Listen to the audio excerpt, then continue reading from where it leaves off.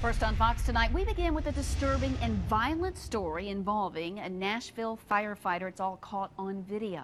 Christopher Calvin is facing aggravated assault charges tonight and possible disciplinary action as well from the fire department for allegedly hitting a security guard at a downtown bar with a bottle. Fox 17's Sky Arnold has the story. Watch the bouncer's head right here. Boom. Doug Green says that punch couldn't have been more unexpected. And what happened next? I got hit with the bottle. Was an even bigger shock. It seems like the bottle broke on my tooth and then went into my lip, top and bottom, and went all the way through. Green says both attacks came from this man, Coley Calvin. He says moments later, Calvin's brother, off-duty Nashville firefighter Christopher Calvin, jumped in too.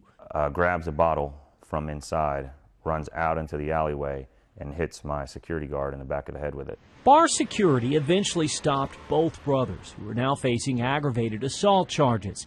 And that may just be the beginning for Christopher Calvin. The Nashville Fire Department is now investigating to determine if there's a need for further disciplinary action against the 5-year veteran. While we regret this incident has occurred, it is expected that each employee conduct themselves professionally, both on and off duty, said the department in a statement. We've not been told what type of discipline the department may be considering, but Green says it should be serious. Right here you can actually see that I was patting the guy on the shoulder. As he says, both brothers acted peaceful as they were leaving the bar, right up until here. Especially using a weapon, I don't think they should ever be allowed to work for Metro at all.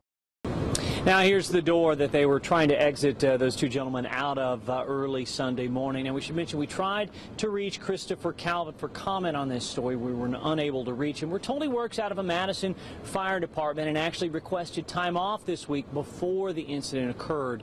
And that contributed to us not being able to reach him. The department also tells me they expect him to return to work sometime after the end of this week. We should also mention that Doug Green is actually the husband of Fox 17's Stacey McLeod. We're live downtown. Sky Arnold, Fox 17 News.